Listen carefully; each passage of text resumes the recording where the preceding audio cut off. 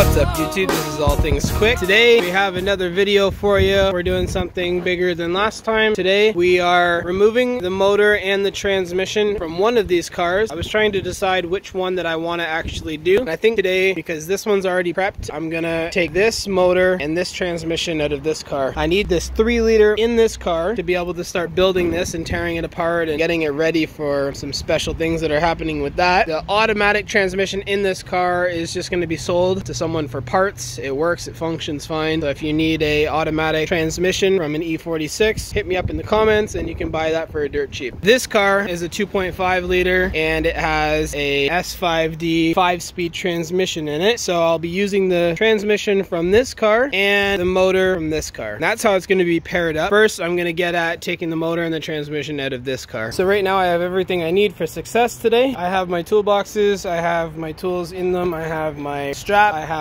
an engine hoist, I have my battery I just got from the wreckers, and I got my jack, and I have 2 cars to play around with. So we're just gonna pull this car out. I'm gonna stick the battery in that one and pull it out so then we can start working on it. So we're just gonna remove the positive and negative terminal on this battery here. That's a 10 mil. And then just a 13 mil right here on this bracket. That will take this bracket out, pull your battery out, and swap in the next one. This one's a lot smaller, but she'll do the trick. If you guys remember from the last video, this car is ridiculously loud. And actually so is the other one because the manifolds are off of both of them.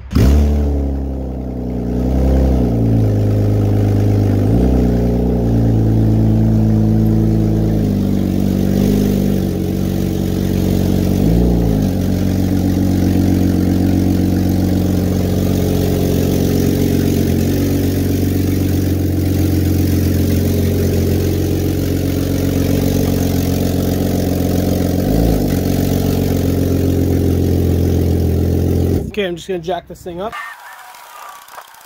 Okay, I just hooked up my air lines. I got my ratchet. We're gonna start with these headlights here. This is an 8 mil. Take those off to get the side marker out as a Phillips. So we're gonna use a hand tool.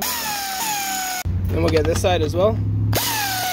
This one right inside here, you have to use a Phillips screwdriver to get that side marker out. And then these guys will just slide right out just like that. Then you can just disconnect the connector at the back, or you can take the whole light bulb out just by turning this sideways, but we don't need to do that. Now we're gonna go for this one.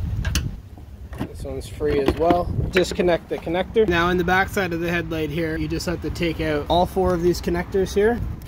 1, 2, 3, and 4. That's all the sensors from your headlight. And then while we're in here, we can take off this component. This is for the AC. And then we can take off the fan connector.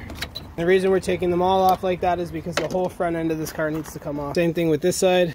1, 2, 3, 4. And now the headlights are disconnected. Bottom section has little clips on it. This can just slide right out. Careful that you don't break the plastic on it. Right inside of here, there is, can't see it, but there's a little 8 mil bolt right in there. So I know we're kind of all over the place, but I'm going to take the wheels off because I want to take the wheel liners out and have access to the whole bottom end there. Not just for now, but for later as well.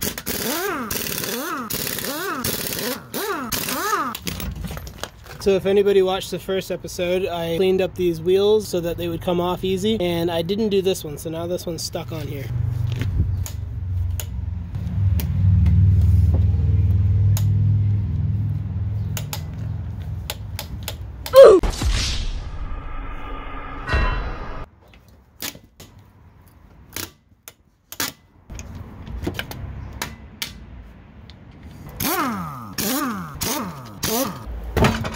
Okay, I'm just gonna finish one thing before I start another. Right in here, there's the last bolt for the headlight. So with that bolt out, this can just slide right out.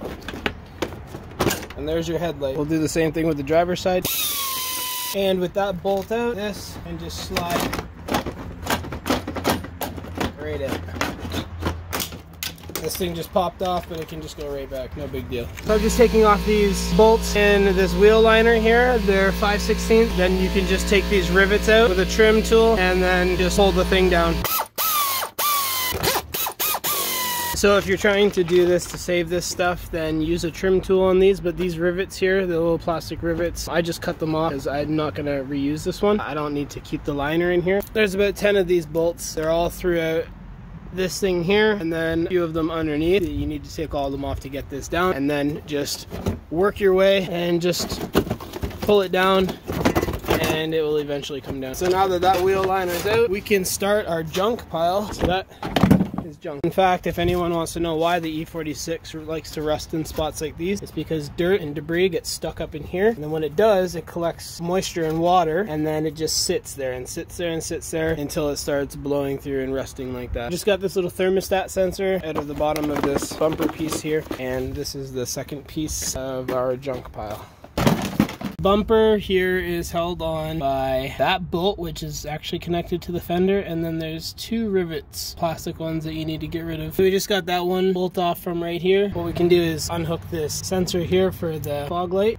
From the front here, you can actually take off this bolt right there. It's a 10 mil. And then for all that, you would just repeat that on the other side. You can take the sensor out of this guy.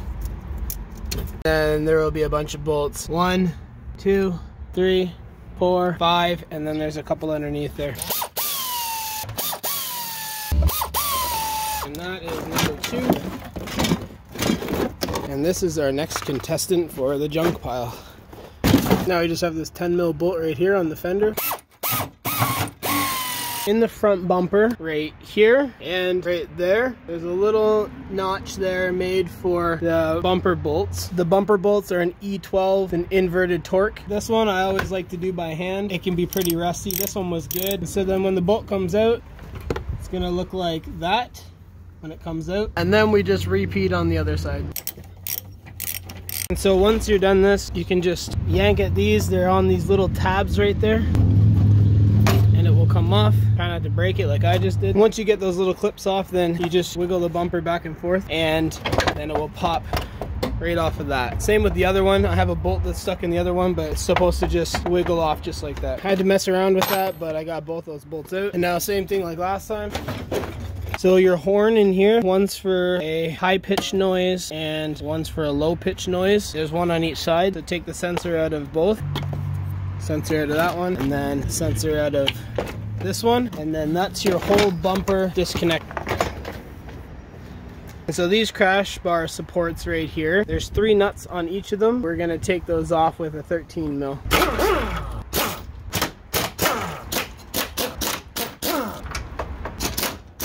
And so you can see how that thing just shifted like that. So that whole front end is loose except for the top right here and right here. There's 4 10 mil bolts, but we're gonna leave those for a little bit because I need to drain the fluid out of the radiator. So right here on the bottom there is a small little blue tab under here, and it has a spot for a flathead. Just need to crack that open. It's good practice to open up your radiator cap or your expansion tank cap. Leave it off so that the air can flow through that down into here freely. So then you just open this thing up and it will start to leak out. And there you go. That's your coolant draining out there. And it looked like he used windshield washer fluid for his coolant. That's what it looks like, to be honest, but who knows? Maybe that's actual BMW stuff. If it is, good for him. You can hear that thing draining out. That's why you keep the cap off the top, so then it can freely suck air through the top and go through the bottom. Okay, so that's mostly drained out. I'm gonna go and plug this thing back up. We're gonna pull this cooler off of the alternator, or an air duct, or whatever you want to call it. That can come off. That will save for later. But there's a coolant hose right here I'd like to get at. There's an easier way to do this, and that's by taking the top stuff off first, but man, you can tell this has not been off forever, if ever. I don't even know if it's ever been off. I have a tiny bit of lubricant. Okay, switching rolls for a second. I'm gonna try to get these top ones off. It seems like, honestly, this car has been nothing but a headache for me, so it seems like everything that is on here is super stuck, not taken care of. It's just really difficult to get all this stuff off. Never really had too many problems with E46s before, but this car in particular is a little tougher than most. So as I was saying that, this actually started to crack open, which is good and hopeful. Hopefully it just pops right off for me. Please just pop off for me. Please, please. It's almost there.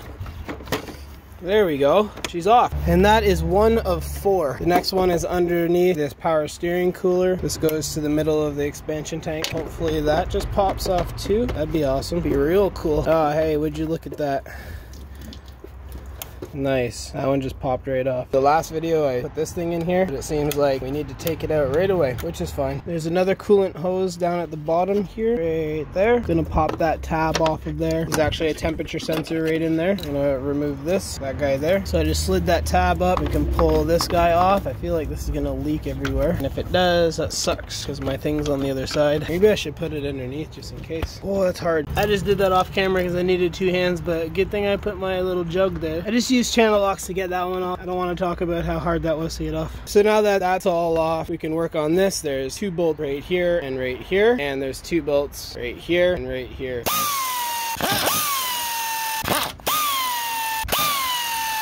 So at this point you have 2 options, but I like to do it this way. You can take those power steering coolers off and just let it drain out, or you can keep that on, but you have to take more off the front end. To do that, I like to do it this way. Sometimes those stick shut, so I compress them with a pair of channel locks. You can see the bottom one there is already compressed and the top one is not, because they get filled with debris. It's better to do that first and then try to get them out. This is impossible to show you on camera, so I did that. Just let that drain out.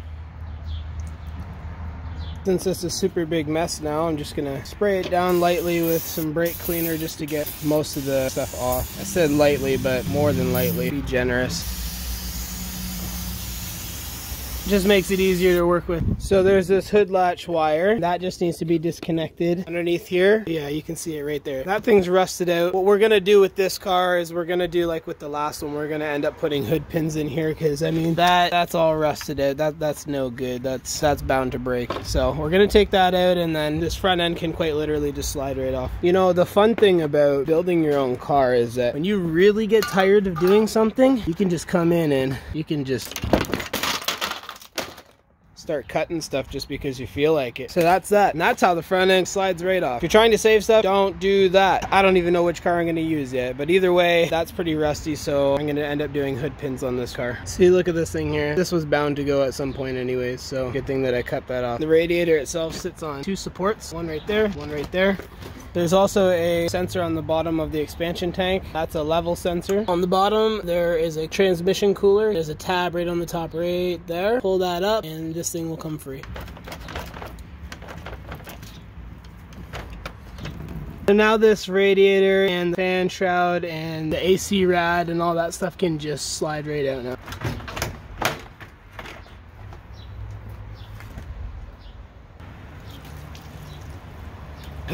Okay, so this is where we're at now. Got the whole front end of the car off. Now there's just top end stuff to do, a few things with the engine wiring harness, and then we need to start unbolting the drive shaft and the transfer case down in the bottom. Also, we'll be disconnecting the entire subframe as well as the 2 motor mounts that are right there, and there's one on the other side, but you can't see it right now. So I was gonna do a full video on removing the motor and the transmission out of this car, but I'm running a little late right now and I had to do some other stuff, so I'm gonna end the video right here, and next time we're going to be getting at the motor and the transmission on this car to completely remove it. So for today we're just going to have this front end stuff as one video, and then we're going to go into the next one for getting the motor and trans out. So with that being said, this is the end of the video, and if you liked that video, definitely give it a thumbs up. If you did enjoy it, if it helped you out, if you haven't subscribed, definitely hit that subscribe button, because what we're doing with these 2 cars right here is going to be crazy, and we're doing an entire series on it, bolt by bolt, part by part, and I'm just trying to help some people out and record everything that I'm doing during the process of me building these cars start to finish. So hit that subscribe button and definitely stay tuned to this series. And if you haven't checked out our Discord server, definitely check that out. Links in the description. It's a full community of people who like to build cars, build motors, do repairs, diagnostics, and people that just genuinely want to learn how to do it for themselves. With that being said, do all that stuff, like, comment, share, subscribe, and we'll see you in the next one. See you later.